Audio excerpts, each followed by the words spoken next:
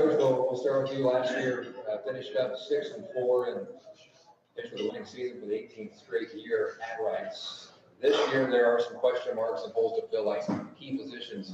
Well, first starts from the offensive side of the ball. How you guys look heading into 2018? Happy with where we're at through the summer. We've got a lot of guys that have experience, maybe not on Friday night. I got some juniors and seniors that have been in the program for a while. It's their opportunity now to be able to take their shot. So feel very comfortable where we are. We're nowhere close where we need to be. But through the summer, got our base stuff installed, both offensively and defensively. So feel happy with where we're at and the guys that we have there for our offense, for sure.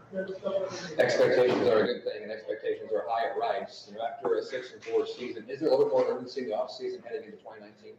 Yeah, I think there's always a sense of urgency in whatever season we're going into.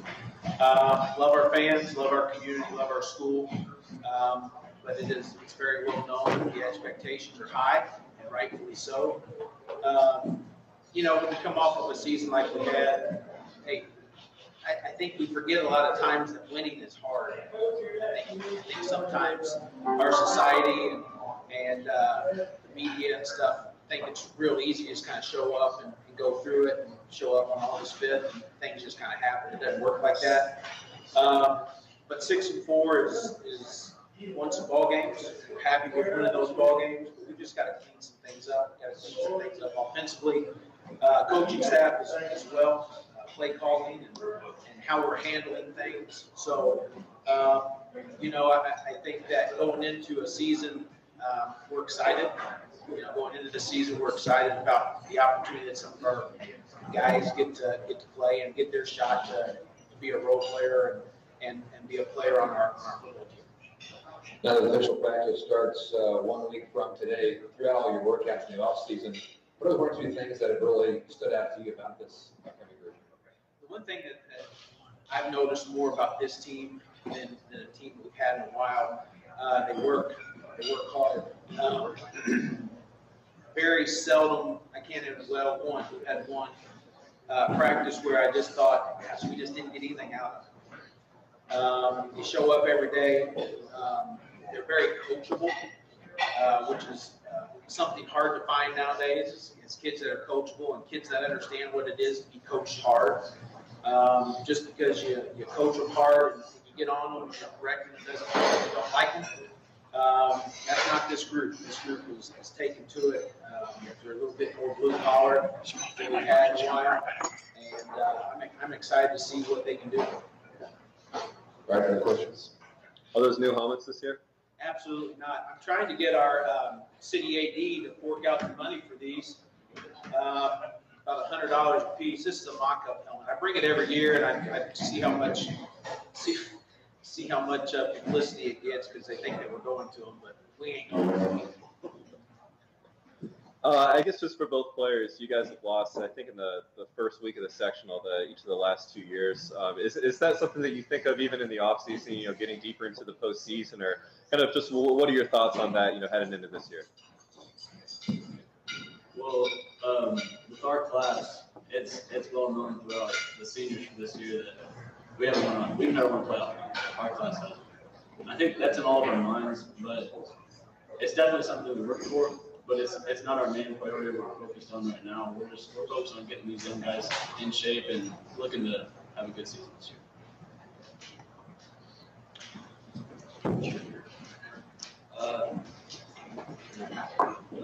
Like Ian said, along with me, I have one playoff game yet for Reitz, so we're always looking to better ourselves to be able to do that. But like I said, it's not always on our minds. So. Andy, I mean, Reed's your new quarterback. Just what does he bring to the field that can bring you success and more wins? Yeah, I think Reed's fighting for the position. Okay. We haven't really slated him the quarterback yet. But let's be real honest. Reed, fought for that position last year. We went a different way. Played for us on defense a little bit. One thing that Reed has done over the last years, for one, he's grown about 5 inches. He's gained about 40 pounds, which doesn't hurt. He's a big physical kid. He brings a little bit of maturity, even for as young as he is. He brings a little bit of maturity. He's a guy that understands what it is to be coached hard. I've said things to him.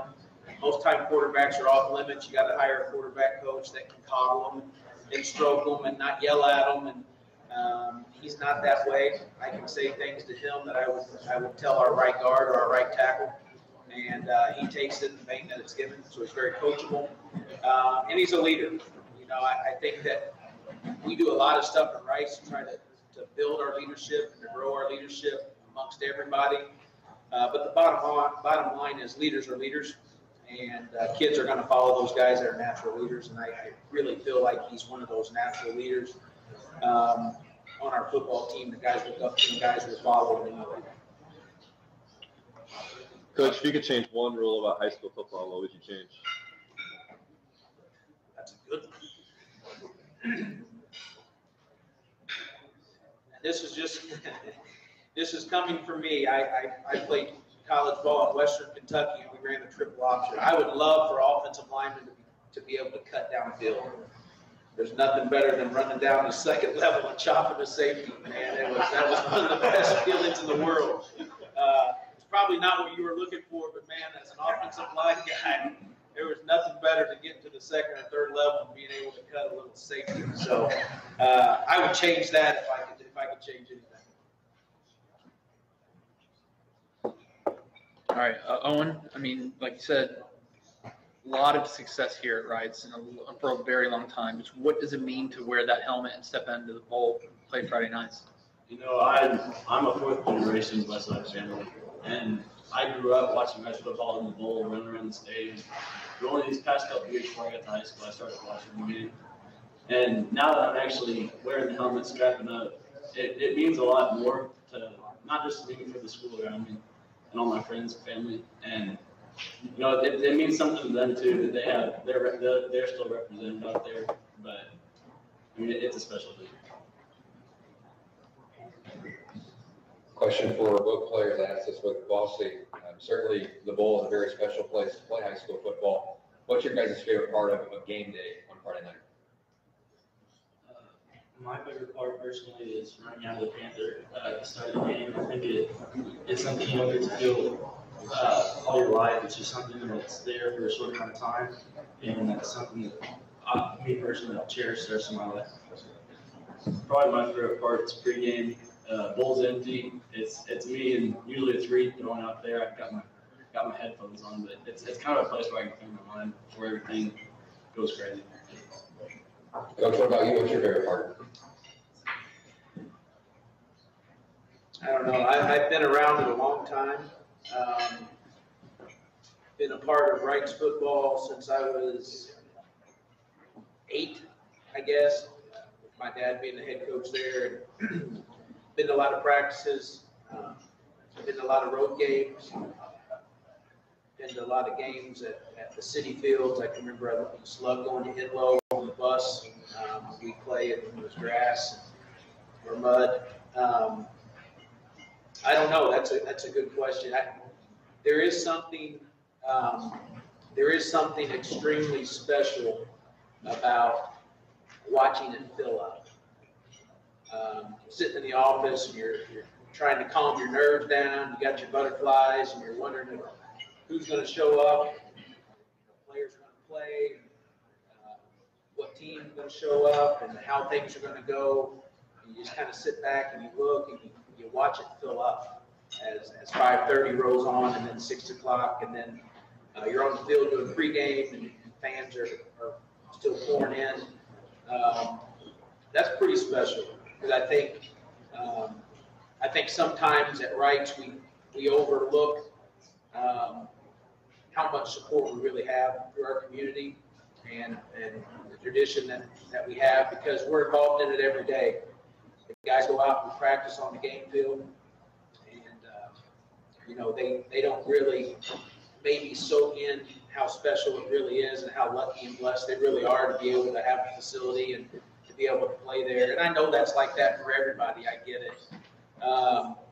But, you know, things that we have and the place that we're able to play and the support that we have for our community and our school, you know, it's pretty special when you really sit back and look at it and see people coming Friday night. You know, sometimes some of those people, it's like church. You know, they come and it's Friday night, there's a game, they're going to go, and they're going to talk to some people, and they're going to listen to the preacher or watch the game, and then they're going to get up and go home and talk about it for a week and come back next Friday and do the same thing. So it's pretty special to watch it, watch the support, and watch the people roll in and find what we do and the things that we're trying to accomplish with these young men. And you know, there's a lot of people that's important. I just don't want to take that for granted. So to me, that's one of the things that I'll cherish, standing out there, talking with coaches. I see some guys out here, Coach Hurt and I are good friends. And I love finding him before the game, being able to talk to him. And I know Coach Gable and I talk a lot. And Coach Hurley and I are good friends. And, you know, it's pretty special with the relationships we have with these coaches. And, we're all in this thing really together. There's about a 3-hour period on Friday night where we don't like each other very much. But other than that, we're in it for each other and try to help each other out.